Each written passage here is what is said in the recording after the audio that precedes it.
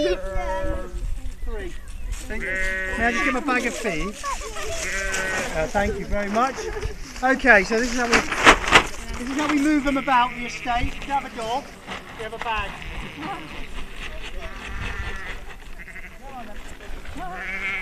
So I'll tell you a little bit more about them. All the sheep here are pure Jacobs. They're all pedigree registered, and I know that because they've all got one orange ear tag and one yellow ear tag. Every sheep in the country has to have 2 ear tags once they're over 6 months old.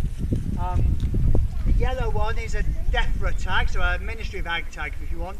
So that has exactly the same information, but it's an electronic one. So in theory, if any of these sheep are sold to a market, they can scan them and they can tell you exactly where that sheep came from. Okay, and then the orange tag for us, orange tags represent pure registered pedigree Jacobs. So when we want to breed pedigree Jacobs, we select the ones with orange tags. We've got a few that have lost tags over the years, or a few that at lambing time we never recorded who their mum was, so we couldn't register them. And they could have a blue tag or something like that as well. But every sheep will have, after 6 months of age, will have 2 tags. So all these little lambs here, if you're a little girl, if you're a little ewe lamb, then you'll stay, and you'll probably stay with us for the best part of your life, 10 years or so.